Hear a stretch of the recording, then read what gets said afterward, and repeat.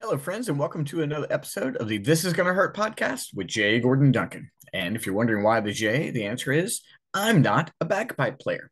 And if that joke doesn't make any sense, I encourage you to check out episode 0, where I explain that joke as well as the purpose of the This Is Gonna Hurt podcast, where we talk about faith, family, fitness, finances, and sometimes fun. But of course, we start every episode by saying thank you, guys. Thank you, thank you, thank you. Last week, the interesting topic of are you teaching pigs geometry, or are you teaching geometry to pigs? And it's a quote that comes from a book called One to Many. And it's a question about whether your business is stuck just educating and not converting, or not actually transforming.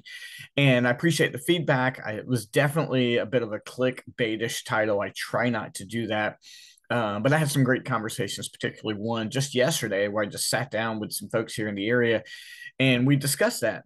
They followed the seminar model of growing their business, and we went deep dive on that. So I really enjoyed it. But thank you as always for the likes, the comments, and everything that comes along with it.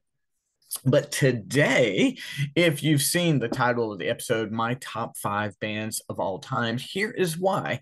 Presently, if you're following me on social media, we're doing a Rock Enroll April. Now, enroll is EN-ROLL, Rock Enroll. We're enrolling people into the Capitalize Your Best program. My goal is to impact 11 business owners in the month of April, and we're well on the way towards that number. But what I'm doing every single day is recreating album covers or reimagining the capitalized logo in some sort of rock and roll tribute way. Now, guys, I'm not a skilled graphic artist. We have skilled graphic artists on for the company, but this has just been a fun project I'm doing. So some of them look great, like the Pink Floyd cover. Really proud of that one. The Grateful Dead one coming up, it's kind of okay.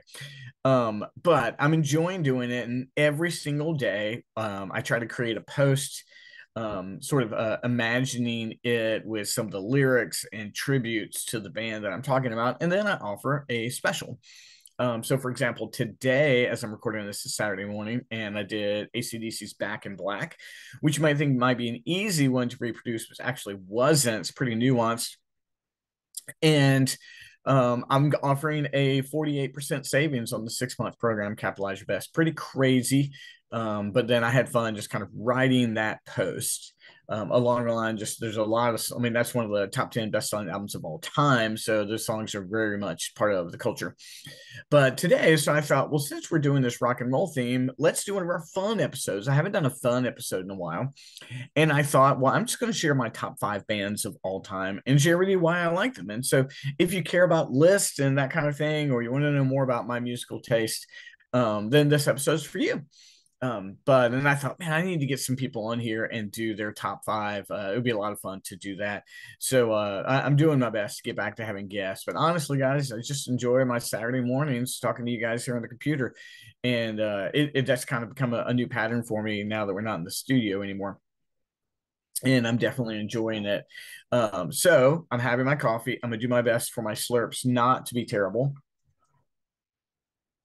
I re-listened to last week's episode and I was like, wow, that was loud. And so, but if any of you know me, you know that my musical tastes lean towards heavy metal and hard rock. And folks are like, I can't see that. But um my parents, when I was 6 years old, gave me 2 albums. They gave me a Spider-Man album where you could listen to it and read along. It was a lot of fun. And they gave me Kiss Destroyer, because they thought that also was a comic book. And that was it, gang. That was it. Detroit Rock City, Shout It Out Loud, King of the Nighttime World, Flaming Youth, Great Expectations. I mean, all that stuff just became woven into me at that point in time. So in the 80s, when my passion for playing music kicked off, I started out as a drummer and really wanted to be a drummer in a metal band. When people say, what did you want to do when you were young? I always go, I wanted to be the drummer of Motley Crue. That didn't work out. They've actually, believe it or not, I don't know if you know this, Motley Crue's actually had 3 drummers. One drummer, Randy Castillo, who passed away, and then Samantha Maloney from Hole was their drummer for a brief period of time. And then, of course, Tommy Lee. And then that morphed into me playing guitar because I went to college. I couldn't take my drum kit, and I've been a guitarist ever since then. Every now and then I get to play drums.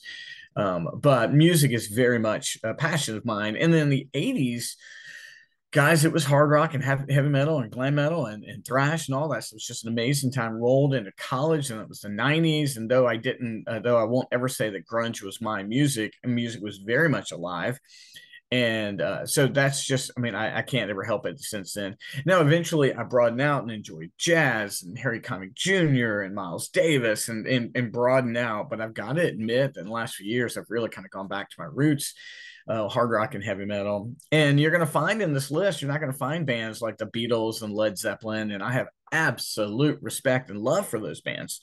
I really do. I had a massive Beatles phase at one point in time, just playing guitar. Very much love them.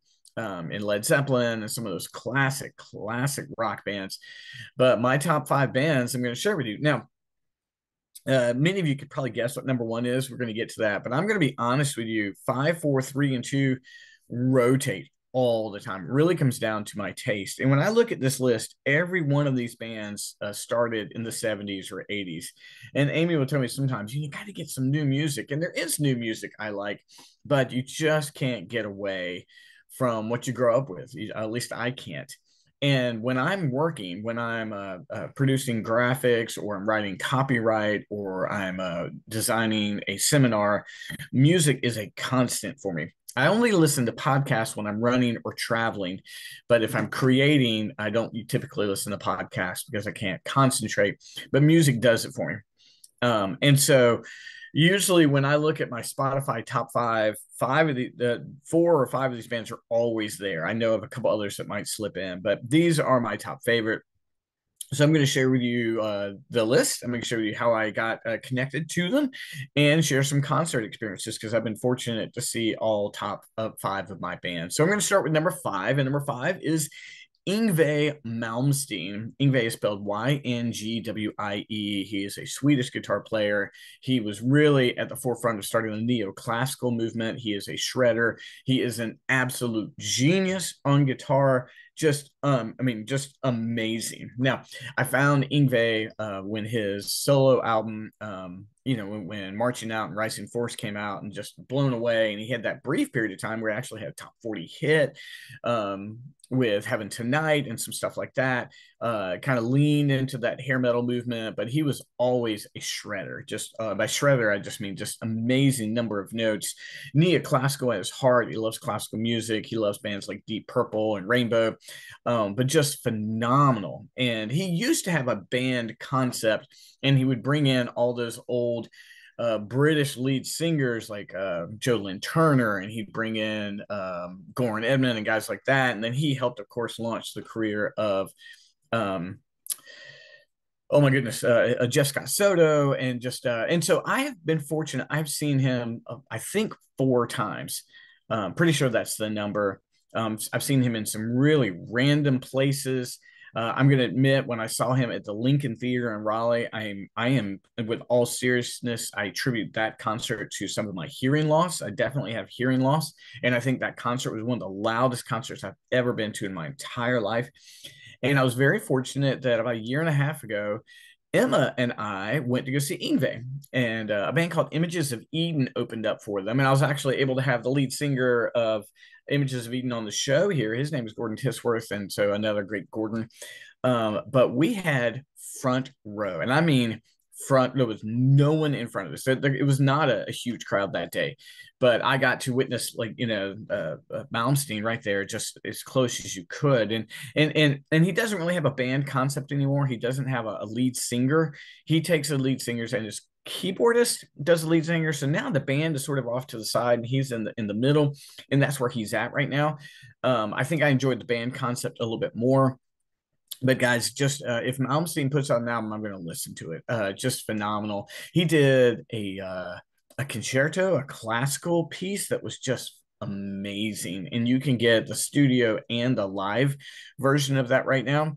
But guys, if you've never listened to Yngwie Malmsteen, definitely listen to him. If you want something that's a little bit more along the lines of pop sensibilities and not instrumental music, definitely check out his album Trilogy. I think that's where he started leaning into that. And then also look for the song Heaven Tonight. That was probably his biggest 80s metal pop kind of, I mean, he had a He had a pop sensibility in that point in time, but still with all the heaviness and the neoclassical.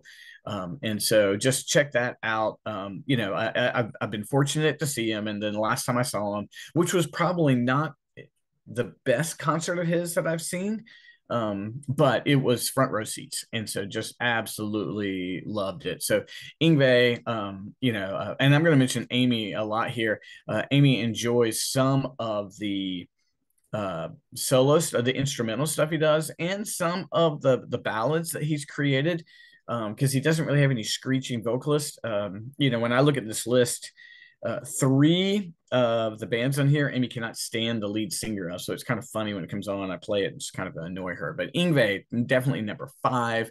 Proud to have shared that moment with Emma and go get to see her.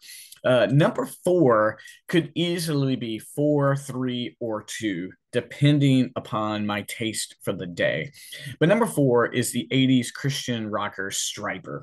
I love Stryper to this day. They keep putting out good music. It's interesting. They're one of those. I know that Michael Sweet, the lead singer, doesn't like to call themselves a glam metal band, but they were. When you look at the image, you cannot argue with the hair and the makeup. But they were also the very first, like very upfront, we are a Christian metal band. They would say we're a metal band who happen to be Christians, but they were very forefront of their faith. And there was a period of time in the 80s where I would only listen to Christian music, and Stryper was sort of my refuge because they were good. There was a lot of bad Christian music out there at that time.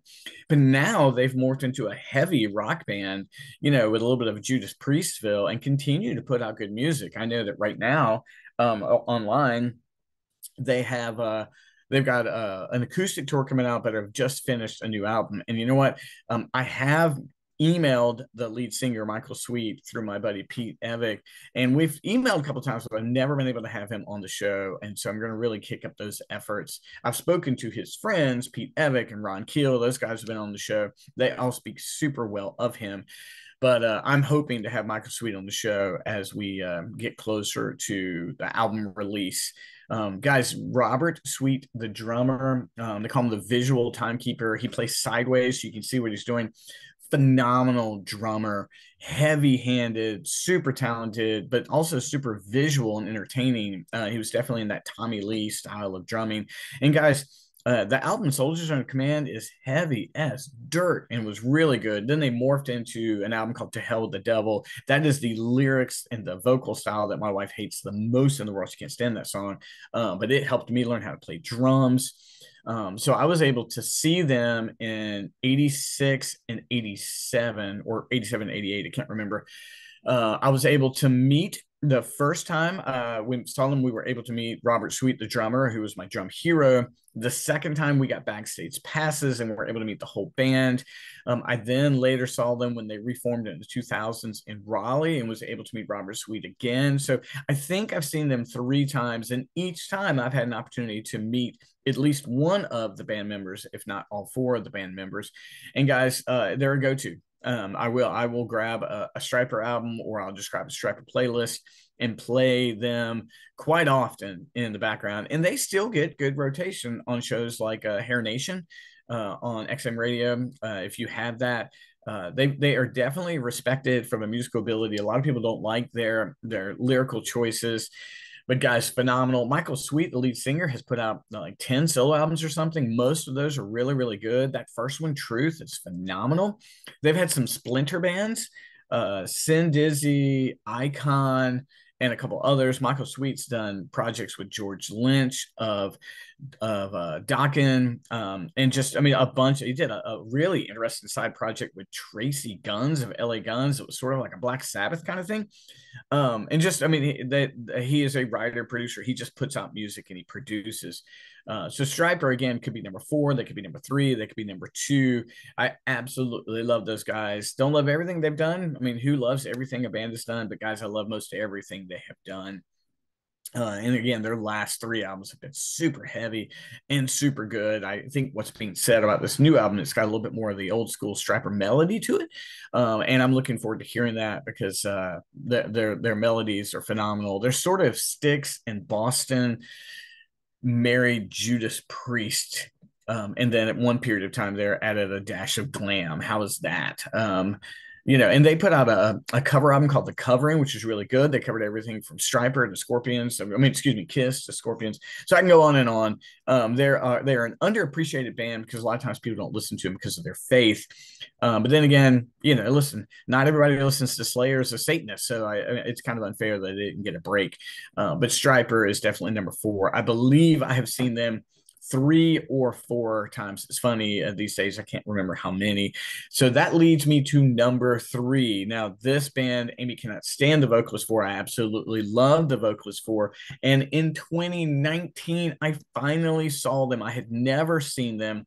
And that band is Iron Maiden. I love Iron Maiden. Now, I was able to see that concert with Landry, and it was a last minute choice. We were in Charlotte, North Carolina for a couple of days, and I discovered they were in town, and the lawn seats were cheap. They were like 20 or 30 bucks.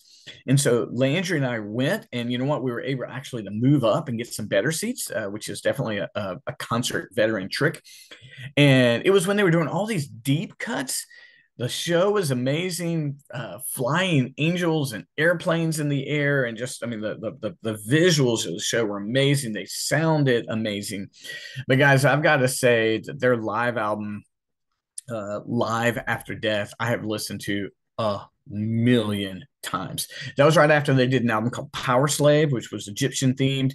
Iron Maiden is very they do lots of themed albums, kind of gothic. They'll sing about books they've read or things going on in Egypt. I mean, they're a heady band. Bruce Dickinson, their lead singer, is that way.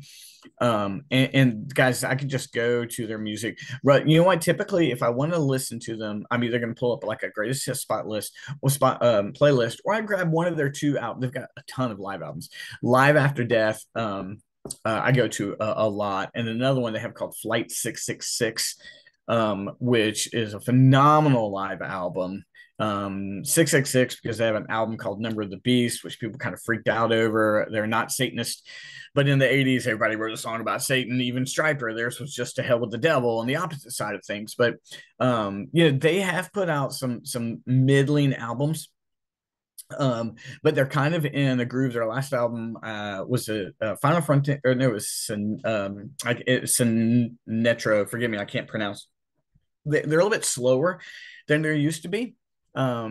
That's probably due to just songwriting. Their drummer Nico McBrain, interestingly enough, is a professed Christian, but a phenomenal drummer. Just this massive drum kit, so big he says he can't even see the crowd. But their main songwriter is Steve Harris, who's an amazing bass player, who just has a style unlike most any other. But I'm rarely going to go to Iron Maiden if I'm like, yeah. I mean, really, Iron Maiden's music kind of runs in the background for me. My favorite song of theirs is called Hallowed Be Thy Name. They end a lot of concerts that way.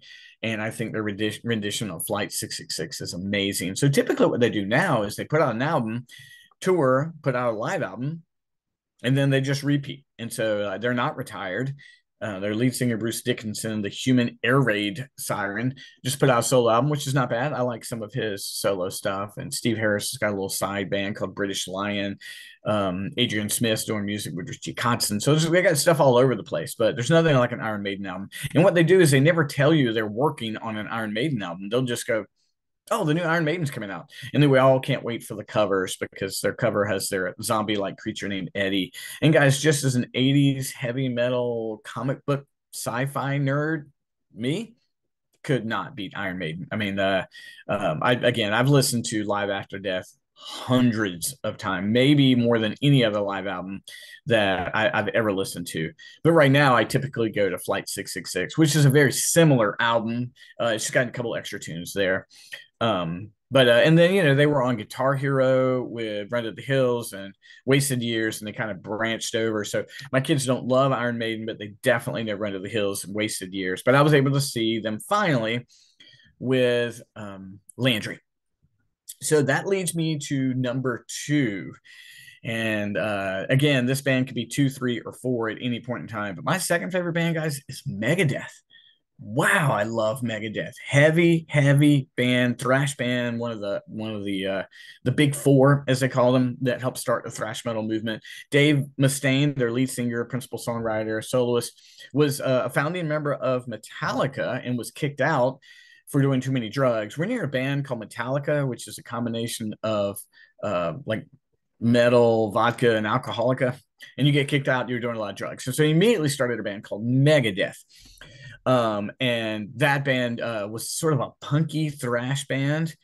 And they put out a song, an album called "Killing Is My Business" and "Business Is Good," and people are like, "What is this?" But then they put out "Peace Sells, but Who's Buying?" and took off.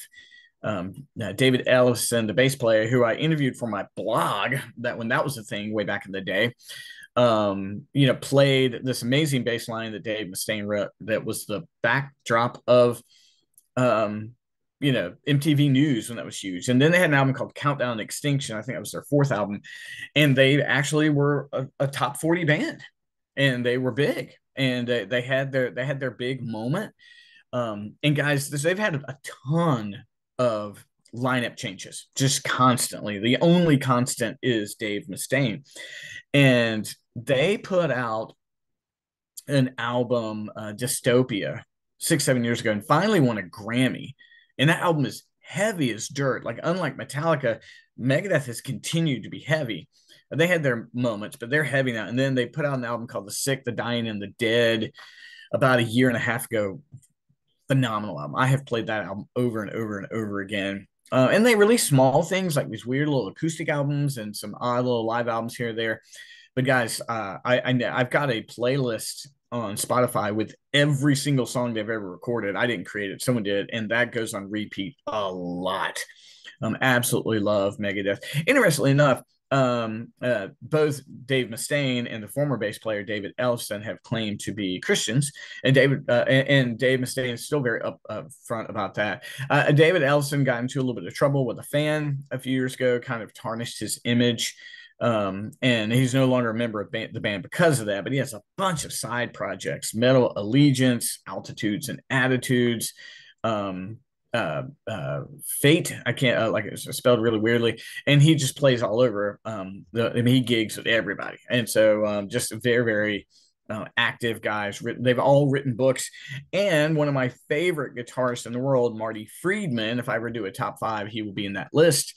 Was their main soloist for a good chunk, like 5 albums, and just during their heyday, if you want that. Guys, I just don't get tired of Megadeth. I really don't. Dave Mustaine, again, kind of a whiny voice, like "Hello, friends." He kind of not a vocalist by training, but definitely part of the Megadeth style. Phenomenal. I mean, they're solos. I mean, and they've gotten heavier, and I think as I get older, I like heavier and heavier music.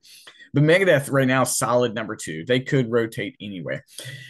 So that top 5 was Yngwie Malmsteen, Stryper, Iron Maiden, and Megadeth. And so my number 1 band, which always sits number 1, and I think most of you know this, but my number 1 band is Kiss. I love Kiss unapologetically. They're not a guilty pleasure. I just enjoy listening to them. And if you get past all the makeup and the extravagances, they're phenomenal musicians. Widespread just respect for them. Every band on here has respect for him. Interestingly enough, Yngwie tried to audition for Kiss in '83. Stryper has mentioned their legacy and has covered them on covering. Iron Maiden opened up for Kiss, and Megadeth, just huge fans of Kiss. They were going to do a cover album, cover song for them. David Ellison recently was on the Shout It Out Loudcast talking about how much he loved Kiss. The guys, their impact is amazing. 100 million records sold, and even now, when they have finally truly retired, I think they just sold their image for $300 million. They will continue on. But yes, I got exposed. My parents exposed me to them at a young age, and I just, again, I'm a heavy metal horror movie comic book nerd, and Kiss is there with all the makeup and everything, and so loved all that. I followed them when they took the makeup off in the '80s and the early '90s, and then when they reunion. Now here's the amazing thing: I have seen Kiss 6 or 7 times. I never got to see the original lineup. I never got to see the original 4. They reunited in '96, and I didn't get to go, and I really regret that. But I've seen them 6 or 7 times in various incarnations. I've seen each original member. I've seen three-fourths of them perform together. And recently, a year or so ago, I got to go see Ace Frehley, my guitar hero, in concert. And my buddy Pete hooked me up with backstage passes, and I was able to meet him personally and get his signature, which was very, very cool to meet one of your guitar heroes. And so just yeah, guys, Kiss. I have several playlists for them. I listen to. I have a every song they've ever played, which is like 200 and some songs. I've got a Gene Simmons playlist I listen to a lot. I got a best of the solo albums. I mean, they just continue to be the band I listen to the most. And even if I take a break from them, which I will do, Spotify keeps just feeding them to me when they create my playlist for the day. But it's funny, a couple of things that people may not know. When I was leading music in the churches that I planted, sometimes I would rearrange the choruses to fit um, uh, the patterns that you'd find in Kiss songs. So, for example, in Rock and Roll All Night, there's a part where they stop and like, I want to rock and roll all night.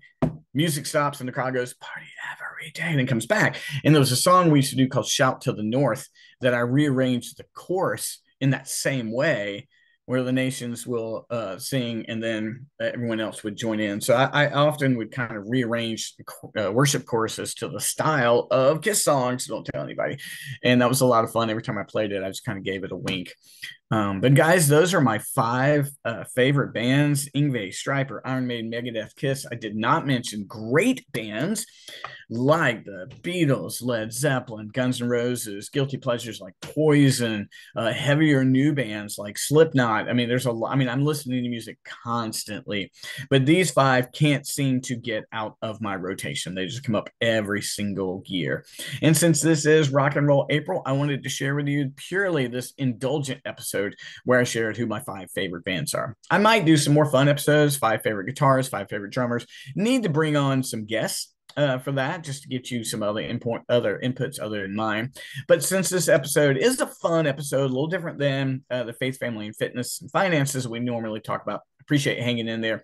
And if you're interested in Rock and Roll April, definitely check out my Facebook page where I'm sharing those specials every single day. Or you can just go to capitalizeyourbest.com, capitalizeyourbest.com. It's these words right here with .com, and set up an appointment with me. And I'll be glad to tell you about it. So, guys, thanks for listening. Appreciate you indulging me on this fun episode. And I can't wait to talk to you again next week. Thanks, gang. Bye-bye.